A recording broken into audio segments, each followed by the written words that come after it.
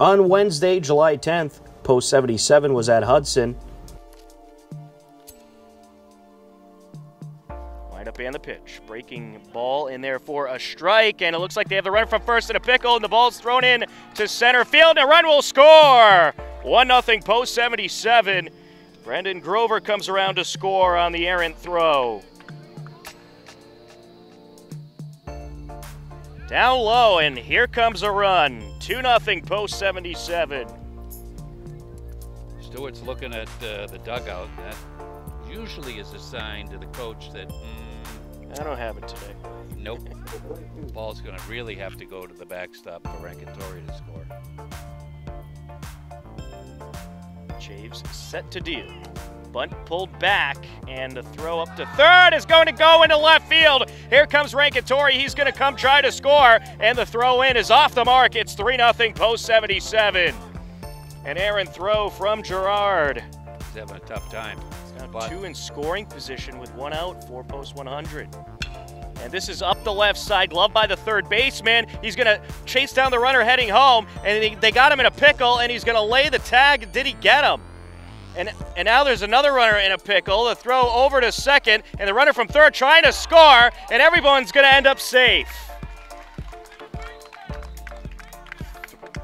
And now there's an argument that one of the runners was out, and I think it was the runner that scored because he might have run out of the base path. So the runner that scored might have run out of the base path. The umpires are going to talk about it. The Hudson coaches arguing that he remained in the base path, and they're calling him safe, so it's a 3-1 game. And I think that call, and Jake Obid certainly not happy. Coach Obid out there arguing his case. It's going to be runners at second and third. A run is in. Wind up and the pitch. And this is going to take a very slow roll up the middle. Grab by the shortstop, flip to second for one. Throw to first, not in time, and a run scores. 4-1 post 77. And Grover will get the RBI.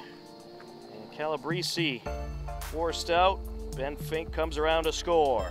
Good on it. Chaves set to deal. And this is hit in the air up the right side, and it is going to drop in for a hit. Here comes one run into score, a second run being waved around. Balowitz is going to score, and it's going to be a 2 RBI triple for Cole Glassburn. A 6-1 lead for post 77. It varies. Usually you get 5 boxes. This is hit in the air over to left center. That'll drop in for a hit. Here comes one run to score, and the lead runner behind him is going to be stopped at third. It's a 6-2 ball game. An RBI double for Tyler Ogerholm. Here's the 1-0. And this is going to take a couple hops up the middle and get through into left field, and another run is around to score. An RBI single for Gerard. It's a 6-3 game. The 1-0. And this is up the left side, gloved by the third baseman, Fink. The throw home, they got the runner in a pickle, back to Fink. And now Kavanaugh covering home. They get the tag on the runner heading home. Now the throw to third, and it's a double play! Unbelievable! What a way to get out of this inning. Hudson with an opportunity to do a whole lot more damage. And they get the double play of a lifetime. And that'll be an interesting one to score for sure. Well, I mean, it was a perfectly executed rundown by Fink. I mean, he faked out the run or something, but that was the play to make. Lennox set to deal. And this is hit in the air over to center field, and that is going to drop in front of the fence. Here comes Grover around to score. It's an RBI double for Dom Kavanaugh. 7-3 post 77. Usually let the catcher run out as far as. There it is.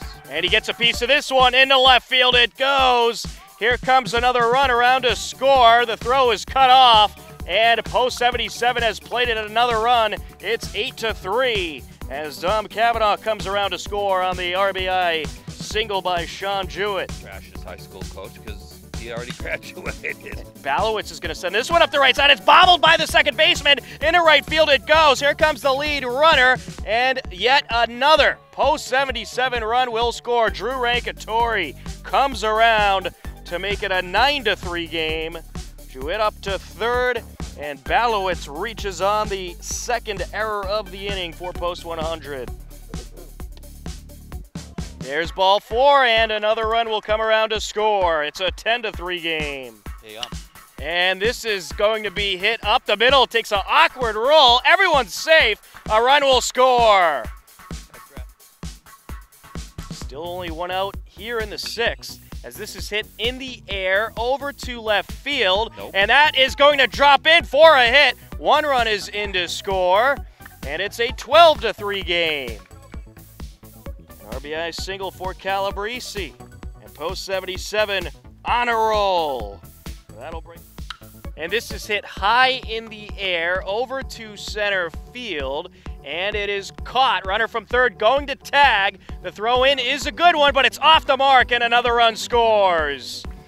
It's a 13-3 ball game. So Brendan Grover with the RBI sacrifice fly out. And Cavanaugh gets a piece of this one over to left field, and that is going to drop just in front of the fence. One run is in. Here comes another run, trying to score, and he will. And that is going to be a 2 RBI double for Dom Cavanaugh. That's gonna be... And this is hit in the air over to left field, and see, did that go out? No, it dropped just in front of the fence. A run is going to come in to score. Lawrence Tang has his first hit as a member of post 77. That's gonna, oh, the umpire is chewing both dugouts out. I don't know what was said. Did you hear what was said? And this is hit in the air over to right field, and it is going to drop foul. Oh, if he took second base right there, that would have been No, ugly. that was fair. Fair ball. Excuse me. Fair ball. All right. It was out of my sight line, but it is indeed a fair ball, so a single for Jewett. Ashland had an 11-run 6th inning and pulled out the 17-3 Mercy win. Some of the Hudson players weren't too happy after the game. Post 77 improved to 11-0 on the season.